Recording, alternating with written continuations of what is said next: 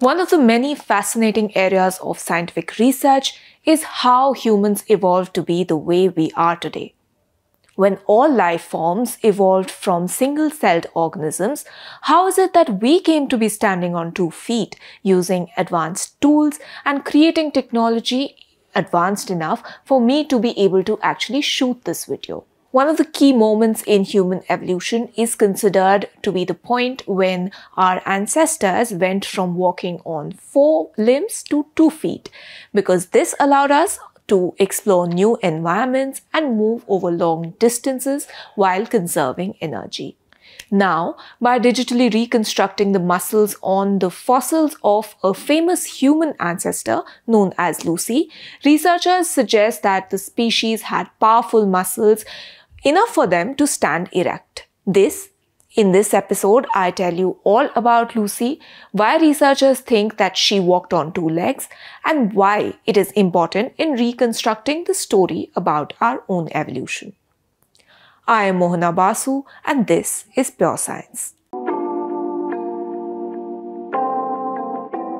Lucy, known as AL2881, is the nickname given to a fossilized skeleton of a female hominin of the species Australopithecus afarensis. Lucy is one of the most famous and significant discoveries in the field of paleoanthropology. The skeleton was discovered in 1974 in the Afar region of Ethiopia. Lucy's remains are estimated to be about 3.2 million years old.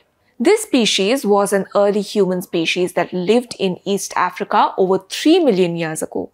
Shorter than us, with an ape-like face and smaller brain, but able to walk on 2 legs, it adapted to both tree and savanna dwelling, helping the species survive for almost 1 million years. Named for the Beatles' classic Lucy in the Sky with Diamonds, Lucy is one of the most complete examples to be unearthed of any type of Australopithecus, with 40% of her skeleton recovered. Lucy's significance lies in the fact that she provided crucial insights into the early stages of human evolution. Her skeletal structure revealed a combination of human-like and ape-like characteristics. Lucy's species is believed to be a direct ancestor or a close relative of the genus Homo, which includes modern humans. The discovery of Lucy helped shape our understanding of bipedalism and the evolutionary transitions that occurred as our early ancestors started walking upright. The remarkably preserved skeleton of Lucy provided valuable evidence that early hominins were capable of bipedal locomotion despite having some ape-like features. Lucy's discovery also contributed to our understanding of early human behavior, anatomy, and the ecological context in which our ancestors lived. The study of Lucy and other Australopithecus afarensis fossils has had a significant impact on our knowledge of human evolution and continues to be an important subject of research and exploration in the field of paleoanthropology. Further advancing on this knowledge, Ashley Weissman, a researcher at the Cambridge University, created a digital 3D model of the leg and pelvis muscles of Lucy. Now, this research is another excellent example that shows how making scientific data available publicly can lead to significant advances in our knowledge. Weissman was able to use a recently published open source data on the Lucy fossil to create a digital model of her lower body muscle structure. The study is published in the journal Royal Society Open Science, the link to which you can find in the description below. Digital modeling suggests that the fossil had powerful leg and pelvic muscles suited to tree dwelling, but knee muscles that allowed fully erect walking. The research recreated 36 muscles in each leg, most of which were much larger in Lucy and occupied greater space in the legs compared to modern humans.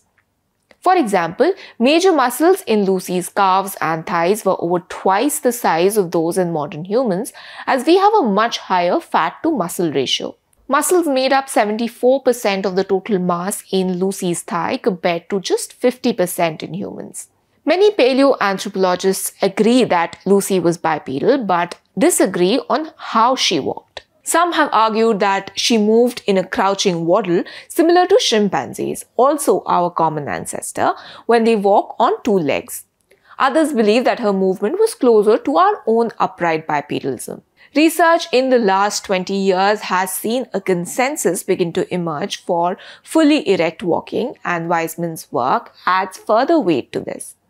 Lucy's knee extensor muscles and the leverage they would allow confirm an ability to straighten the knee joints as much as a healthy person can today. Lucy's ability to walk upright can only be known by reconstructing the path and space that a muscle occupies within the body.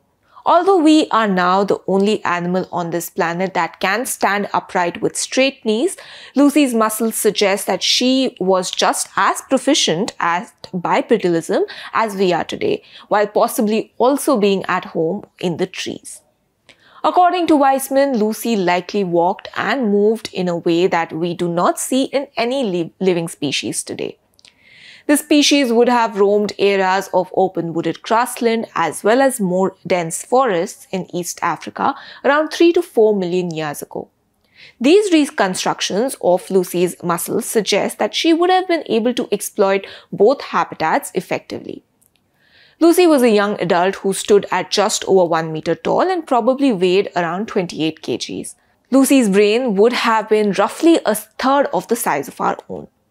To recreate the muscles of this hominin, Weissman started with some living humans. Using MRI and CT scans of the muscle and bone structures of a modern woman and man, she was able to map the muscle parts and build a digital musculoskeletal model. Weissman then used existing virtual models of Lucy's skeleton to re-articulate the joints, that is, to put the skeleton back together. This work defined the axis from which each joint was able to move and rotate, replicating how they moved during life. Finally, muscles were layered on top based on pathways from modern humans, muscle maps, as well as little traces of muscle connections that were detectable on the fossilized bones. These reconstructions can now help scientists better understand how this human ancestor walked. Muscle reconstructions have already been used to gauge running speeds of a T-Rex, for example. By applying similar techniques to ancestral humans, the team wants to reveal the spectrum of physical movement that propelled our evolution, including those capabilities that we may have lost now. Once again, this is Mohana Basu, Assistant Editor at ThePrint. If you like our work, do consider paying for a subscription to ThePrint. You can do so through the link in the description box below.